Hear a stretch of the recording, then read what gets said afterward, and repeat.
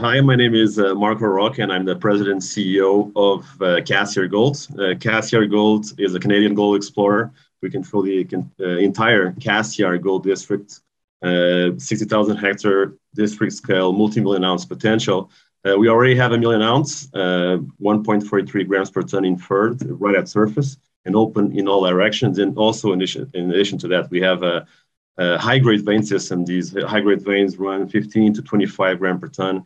Most of these vein systems are open along strike, and we just completed an 11,000 meter program in 2021.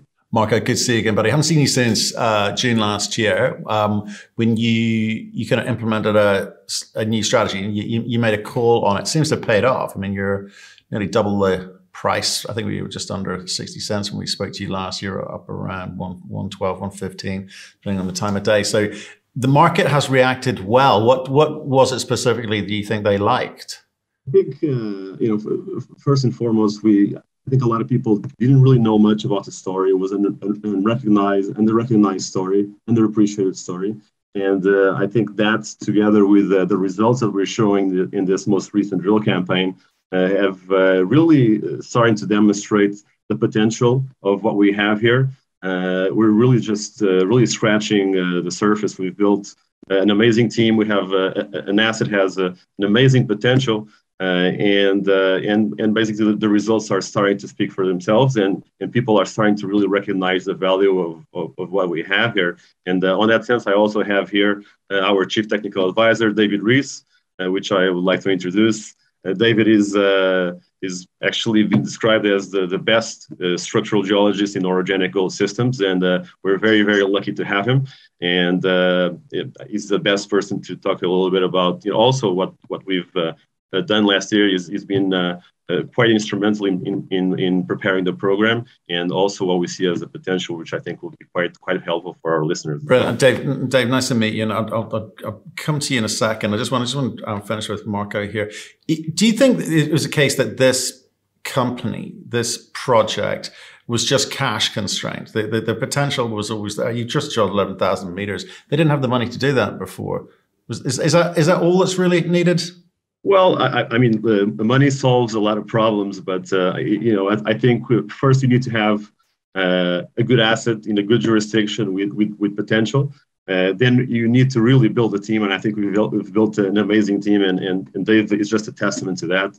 And also his presence in our company is also an endorsement to the project and its potential. So you have to tick a lot of boxes. There's a lot of risk in exploration, but we do have a very unique position because we have that foundational resource. We're growing. It's the bulk-tonnage deposit at Cassiar North at Torres is growing. We're expanding it.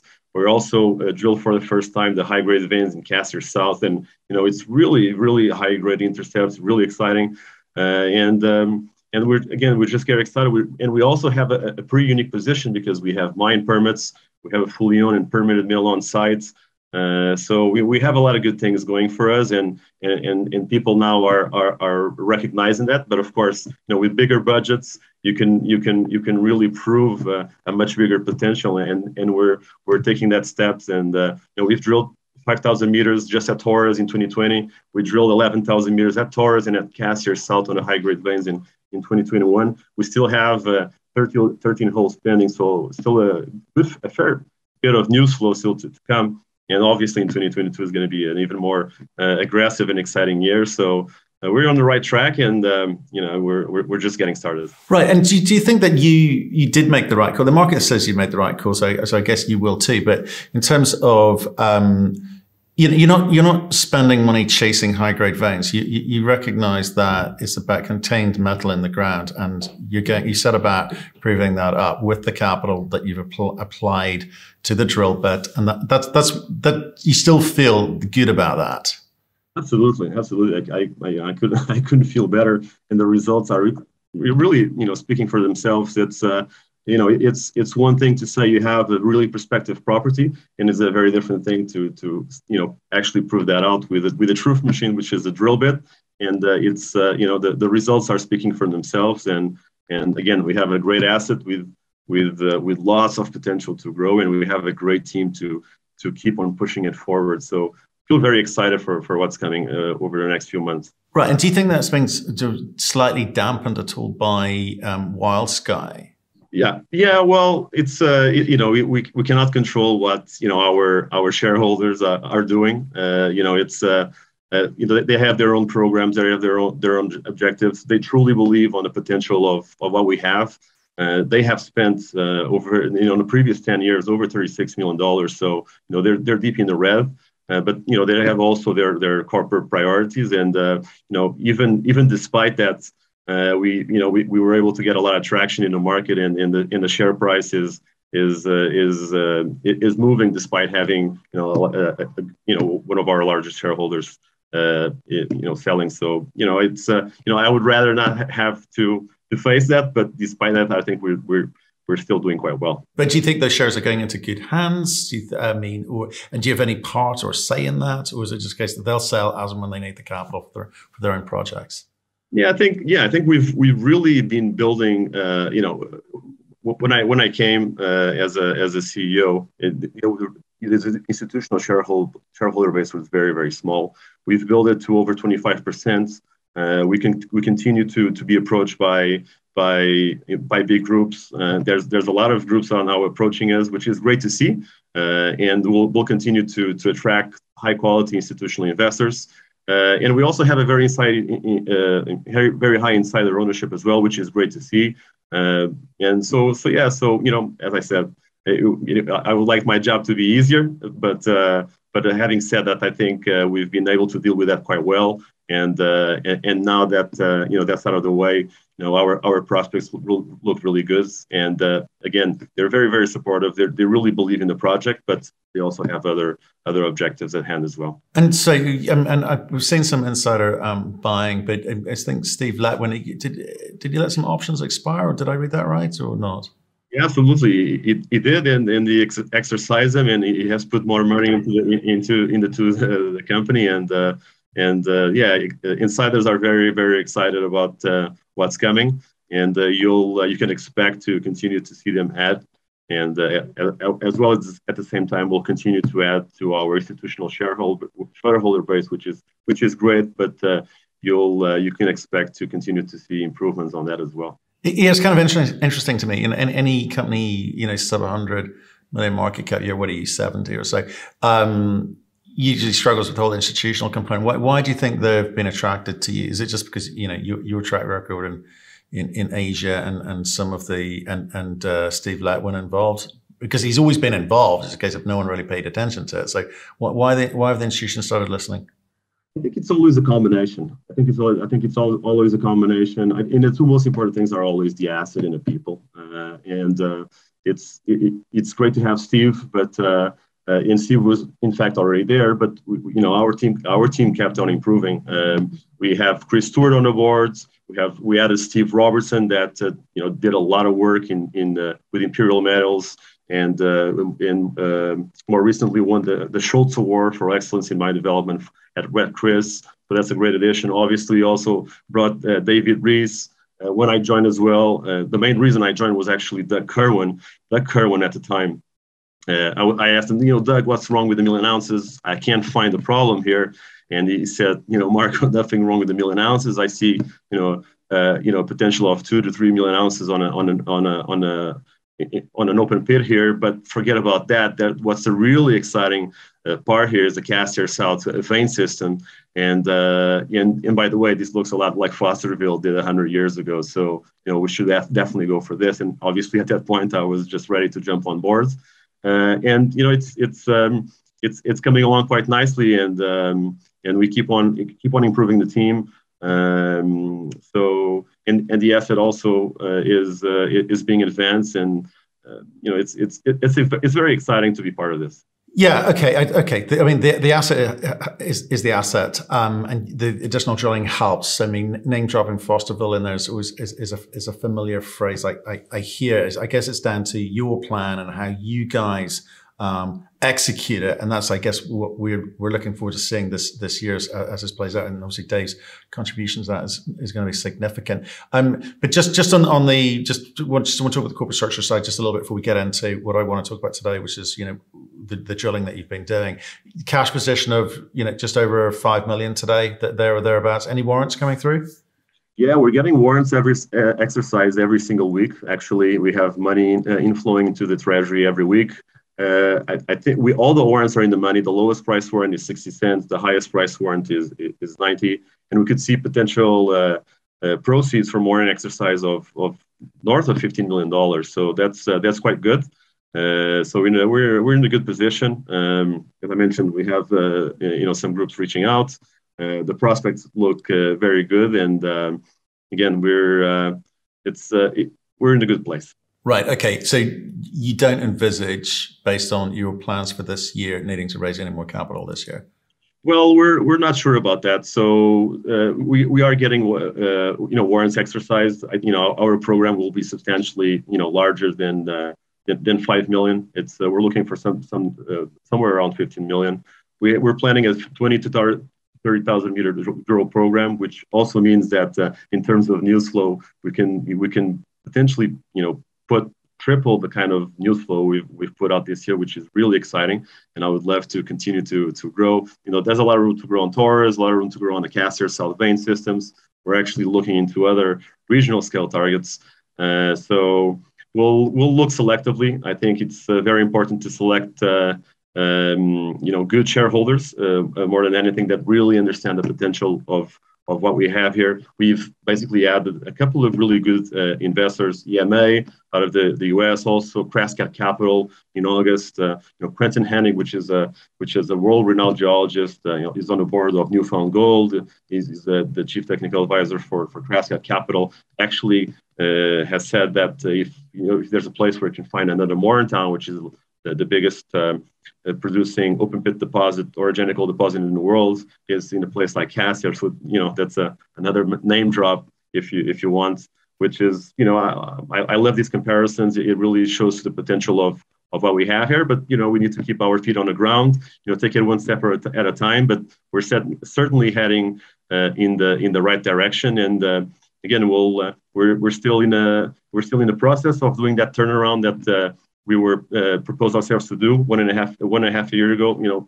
Investors are enjoying it, and as I said, we're just getting started. Perfect. Okay. Well, look, we better get into the meat of this, which is and maybe there's two parts to it, which is just since I saw you in June last year, you was done an 11,000 meter program finished. So tell us a little bit about that and what it helped you to see in terms of what was in front of you, and then maybe talk about this 30,000 meter drill program that you'd like to do. Where would you be going with that? Yeah, maybe. Yeah. So we had some really good results, but as I mentioned, I think the best person to really speak to the intricacies of and actually what's been the main maestro of the drill program last year with David Rhyes. Maybe. Dave, I'll invite you to just talk a little bit of, answer the question from Matthew, what we've seen and what we're, I know that we're still next week, we'll have a technical meeting to put some more details into the program for this year, but there's quite a bit of agreement into, the main lines of thought that we're looking for the 2022 drill program as well. I don't know if you want me to pull any slides from the presentation. Probably the cross section there, Marco. But overall, I mean, the program really achieved the objectives that it set out to do. And for the Taurus area, the drilling there was planned to further upgrade the knowledge of the mineralization in the deposit, to establish continuity of higher grade mineralization. in Taurus and to step out on the margins of the deposit with the intent of finding extensions in open areas. So you can see this cross-section that Marco has brought up here is a view looking west across the whole property. And it's a huge property. You can see the scale on the lower right. And there's a lot of topography, but it's reasonable topography. It's very accessible from a BC standard. And you can see on the far right, there's about 2 kilometers of vertical from the Lucky prospect on the right down to the Taurus deposit, which is in the valley. So Taurus is a nice rolling valley bottom area, very accessible, very amenable for potential open pit mining because it's outcropping and it's a fairly flat lying area. And the mineralization there at Taurus is a broad zone of disseminated pyrite and quartz veinlet mineralization that occurs in mafic volcanic rocks, nice competent host rocks there. And so the program in that area was really looking internally in this 1 million ounce resource. It's 1 million ounces at 1.4 grams. It's an inferred resource. So of course, if you're looking at future economics of these deposits, you have to take that to a higher a resource level. And one thing we knew from the previous drilling is that despite the very wide spacing of a lot of the drill holes, a lot of the holes are 50, 100 meters apart. For indicated status, you've got to get to 25 to 50 meter spacing, depending on where you are in the deposit. So one of the objectives was to take higher grade portions of the known resource and establish better continuity. Because those would be the areas, of course, that you would aim for in looking at upgrading as the potentially highest economic viability within the deposit. Plus, you have the ability by tracking out internally within a low-grade resource, higher-grade domains will increase the total ounces in the deposit as well. So that was one objective, and you'll have seen. I don't know, Marco, do we have the some of the cross sections? We can show some of the intercepts here that were obtained. You can, if you go to the previous table there. On the previous slide, you can see some of the intercepts at 23 meters at 3.56 grams per ton. There's 37 meters at 1.8, 45 meters at 2.4, and so forth. So these are all above resource grade. The resource grade is 1.4 grams per ton. So if you could define corridors of 2 grams plus in here, that obviously is going to have a significant impact on the economics. You have continuity of higher grade material, plus, as I say, establishing continuity between drill holes where you can actually take that grade between holes has a huge impact. And we succeeded in doing that, and that's some of the results that really, I think, had an impact on the market in this program. And the other areas too, you can see on that map, there's the southwest area where you can see holes 137 to 139, and also holes 125, 126, and 129 on the south side of the resource there. Now, those holes were all drilled in orientations and positions that really expand mineralization southward. Like, for example, hole 139 there and 137, 138, 139, all of those holes hit broad zones of mineralization that are totally open to the south. And so you can see that the resource cutoff grade is 0.3 grams. All of those intercepts over 100 meters, well, for 137, 139, but were long intercepts over 100 meters at above resource grade. So that showed a significant area for potential expansion to the south. And I draw your attention to the scale of the map at the right. You can see this is a big area. So that's 400 meters on the scale bar. You can see the total area of the western part of the Taurus deposit has a north-south strike area of over 2 kilometers.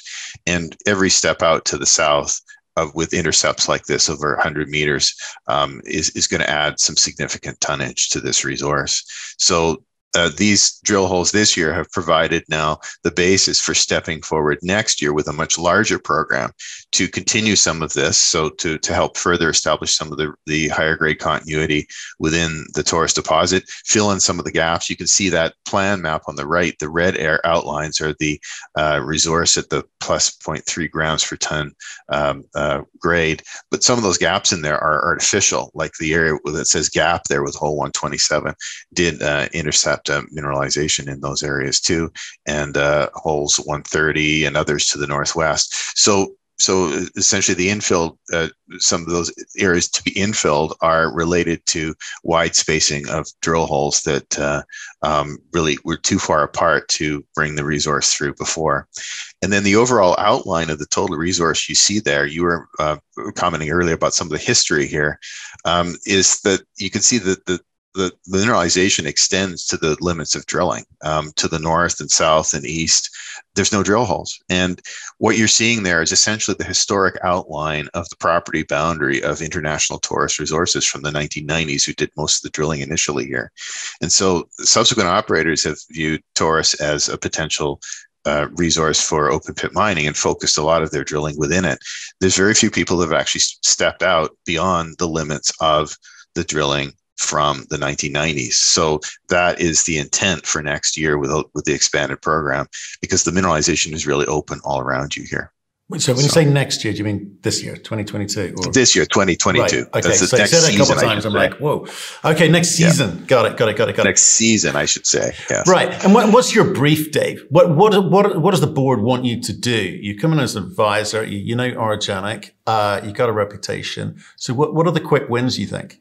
Well, I certainly I have knowledge of the property from before, but I also work on a lot of deposits all around the world. So my background's mainly in advanced projects and mines. So here, in looking at this situation, what I see is helping provide some vision forward, especially within the strength of the other board members. There's a very powerful board here, very good management team here. So that's one of the appeals, certainly, as Marco said, of the company, is that the company has the ability to move this forward in a realistic sense. So what we have here is if you had a scenario where you are able to increase the size of Taurus and come up with a mining reserve here of over 2 million ounces, plus on Cassiar South, find areas of high-grade mineralization where you could get a few 100,000 ounces of high-grade. You have the potential for a blended operation where you have the lower-grade material blended with a high-grade from the south. And you have a topography here that allows you to do that. You have existing mining leases over the area. So really what we want to do is take an exploration program, fit it into that framework, and use the strengths of the board and the management to bring this property forward in such a way that we actually have a project that could be a real viable operation, taking real step outs and really being bold about expanding this project base. Okay, so what I'm hearing is get to 2 million ounces. That's a realistic and obvious target, and that's when people start to take you seriously. It used to be 1 million, right? That used to be the thing. Like, 2 million is where you need to be. It's a bulk operation, but with maybe some quick wins or some quick ounces with the high grade stuff. And you can get enough of that going quarter by quarter by quarter. You can get this 2 million ounce relatively quickly. So your job, I guess then, Marco, is make sure you've got the money to do this 30,000 meter drill program. Are you getting the sorts of noises in the market which suggest that, if you're not quite there with the warrants, that you're going to be able to go to the market and get this capital? Given this has been an old story. It's been sitting with 1 million ounces for quite a while now. Do you think you're going to get permission to go out and get this 2 million ounces? Absolutely. That's I think 2 million ounces and more. I think I think the potential here is a lot bigger. We need to take one step at a time. I think for this next season, we will be a lot more aggressive than we were. Because a lot of the drilling was old. We needed to basically work our way inside out to really understand it and make sure we're comfortable with geological models and the geological controls for this project. And for sure, yes, the board is very supportive. The goal here is really to basically make sure that this world-class asset becomes a mine, sooner rather than later. The most likely scenario, in my opinion, is an asset like this will probably get taken out by a major sooner or later. But we need to do our work and really need to build those ounces, increase those ounces on the bulk-tonnage, increase those ounces on the high-grade veins to the south. Look at new avenues of growth. which we haven't spoken. We have lots of really exciting targets across our property. We're not just Taurus, we're not just Cassiar South. And yeah, so regarding the finances and the cash to be able to execute that, again, we'll be very selective. It's been quite a bit of work, kind of cleaning up, turning this around, and really make sure we attract the right type of investors that really understand the potential of what we have here. And I think we've been quite successful with that so far. And I think we'll be making the right decisions at the right time to make sure that we have all the tools necessary to. Okay.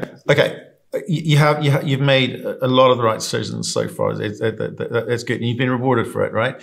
But what I'm looking for, the kind of how you're going to signal to the market that the answers are coming, because you don't want to be sitting doing another resource estimate, every 6 months. You don't want to do that, but you want to do the drilling in a way which allows people like us, or certainly some of the analysts covering you, to be able to put the numbers together and go, do you know what, they're putting together 250,000 ounces per quarter. I think we can see ourselves getting there relatively quickly. So, that's a communications job on your part. It also relies on Dave saying, we need to drill here, because the quick win is getting to 2 million ounces. Yes, it can be bigger than that, and maybe there's a more systematic approach to it, but you've also got to play the market. So is that very much in part of your thinking? Absolutely. I think it's both things go hand in hand. We need to make sure we're making the right geological and corporate decisions, and make sure we can communicate it effectively to the market to make sure that they understand. And I think the market is finally starting to understand the potential of what we have here, and it's a really exciting property. We're opening on open laterally in all directions and at depth, as the recent drilling has proven, and we'll continue to grow and continue to attract the right type of investors that really understand the potential here. And I think we have all the tools to succeed, and now it's time to execute. Yeah. So when does the guidance come? So when's the drill season start, and when does your guidance get issued as to where you're targeting first? Because you're not necessarily going to have all the money you want day one, but you're going to start a process and then maybe go out to market and raise the remainder of the money at some point. So when do we start getting your vision down on writing so we can actually look at it and see if we agree or not?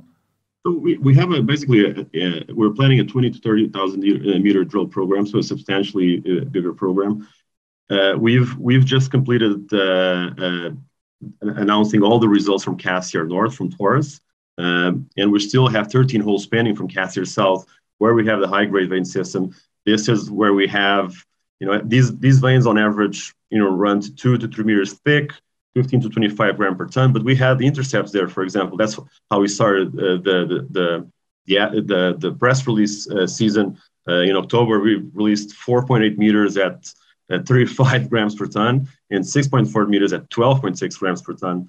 These are really exciting widths and grades. And the exciting thing is they're just 150 meters away from the underground workings in the infrastructure that we have there. So it's basically near mine resources that are open, and we're looking to grow. So we are in a very, very exciting place, but because we're still basically working on exactly, we still haven't really received all the drill results. That would also be part of the process. We'll have to have basically a healthy balance between continue to grow Taurus, upgrade Taurus, expand Taurus, grow the South Cassiar veins, also upgrade the South Cassiar veins, because we are in a mine lease, and we also have a fully owned and permitted mill. We could potentially take them to reserves as well. And that really has the potential to aggressively re-rate the company. And that's I'm not even mentioning other regional targets that I'm sure Dave would also like to talk, but I don't know, Dave, if you would like to add anything to this in terms of the potential that we have, or in terms of the drill campaign for this upcoming season. It's going to be an exciting season, I think. It's the combination of having the ability to drill within and the margins of the deposit at the same time as doing some of these more regional drill holes is really an ideal combination, because you not only you're sharing the infrastructure and the costs, but from an investment sense, there's going to be a steady stream of news here, and it allows the company the ability with a program like this to really step out and be bold, drill long holes in other areas, which in times where you'd have smaller programs, you'd never drill them. So it's the opportunity to drill some of these prospects. Like there's a prospect approximately 2 kilometers to the east of Taurus called Snowy Creek, which has the same style of veins in outcrop that I think Marco's going to show us on the map where that is. And that prospect is you're right there. It's sitting above a creek just below Snowy Creek, which has placer workings all along it. So there's placer draining down from there. The mineralization style is the same in Snowy Creek as in Taurus. So we've got potential for really expanding the strike length of some of that mineralization in that area. And then all over the project, you can see the area in the orange color on the map there. That's the mining lease. And all through that area, if there's any discoveries of veins, and you can see the Cusack, Volag, and main veins there. These are all high-grade veins that produced at plus 10 to 20 grams per ton. Historically, they produce over 300,000 ounces from these, from the mill that the company still has. And there's a lot of potential there for periodicity of those veins. So drilling holes that between a lot of these vein systems, like this 2.5 kilometers or so between Cusack and Volag, which has very little drilling. And these veins typically in the clusters you see on there that were historically mined have a spacing of 50 to about 200 meters. So not saying that's going to hold up all the way in between those areas between there, but there's a very high likelihood of defining additional high-grade veins in between there, for which the company has underground workings right nearby. And the workings will also provide a very interesting potential upside as well from an exploration sense, because the veins here are steeply dipping. And so ideally, if you wanted to drill the optimal orientation, it would be horizontal drill holes. And so the underground workings provide you a platform where you can explore in the wintertime, if we want to, where you can drill horizontal holes between and look for other veins that might lie between the areas of previous mining.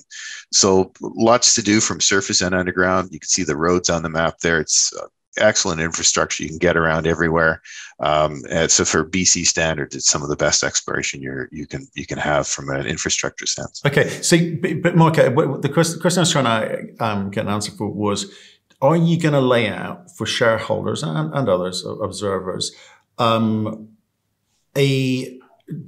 predetermined plan, or do you want the flexibility of being able to adjust and adapt to the information which you're getting back from the drill bits? So do we know where you mentioned a few places there, but you haven't talked about number of meters there, or number of drills, etc., or when. So when do we ever get to see that, or is it a case of we will just be a little bit more agile?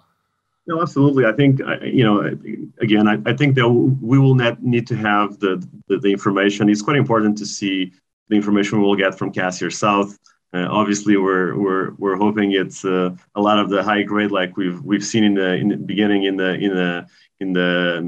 when we start releasing drill results, obviously. But it's quite important that we look at the data, we refine our models, we work on targets, and I think we will need to rank them, right? So it's a bit of work that needs to be done. We'll need to assess what we've seen, come up with a plan, but at the end we'll have to have a healthy combination of this, infilling and upgrading some areas of higher grade within Taurus, aggressively stepping out at Taurus.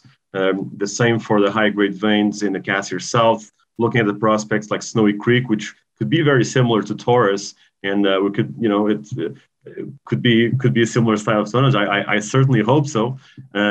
So I think the excitement and the ranking that the geological team will come back from these targets will help define what is the exact proportion, and we'll be communicating that to the market. But there's still work to be done, and we'll have to do it. So obviously, because of the delays in the drill results, that's a little bit more delay than we'd like to see at this point. Okay, brilliant. And one last question. I'm just conscious of your time. I'm taking a lot of your time here. No change on the tailings. No. We have a good tailings facility, which is good. It's sitting there. We have some ounces. People have asked us about, can we process 30,000 ounces. I think that's we'll process it effectively when we're processing everything. There's a lot of opportunity there. I think the only kind of short-term opportunity that those tailings ponds provide is actually because we have the mine permits, because we have a fully owned and permitted mill. Especially if we can get quick success at Cassiar South, we can build a nice inventory of high grade. We currently have an historical resource. It's not 43-101 compliant, but that resource is there and is open along strike, and that was the focus of the exploration campaign this year as well. So if we can turn that resource into a 43-101 compliant and turn it into 150,000 ounces, 300,000 ounces, 600,000 ounces, with that 300 ton per day mill, we could potentially, using that inventory of high grade, let's say at 20 grams, we could be producing in not such a distant future 70,000 ounces per year, which with a 20 gram per ton, it could be, I'm assuming it will be very, very low cost. So it's an exciting development opportunities. The property offers a lot of flexibility. There's a lot of room to grow. We have bulk tonnage, we have high grade. We have a lot of exploration upside and a team that is very capable and eager to prove the potential here. Brilliant. Look, guys, Marco, thanks very much. Dave, lovely to meet you. You must come back on with one of our geological analysts and kind of get into the weeds once some of these, some of the outstanding assays come back, but also some of the new drilling comes through. So I appreciate your time today, guys. Thanks very much. Thank you, Matt. Thank you, Dave. You're welcome, Matt.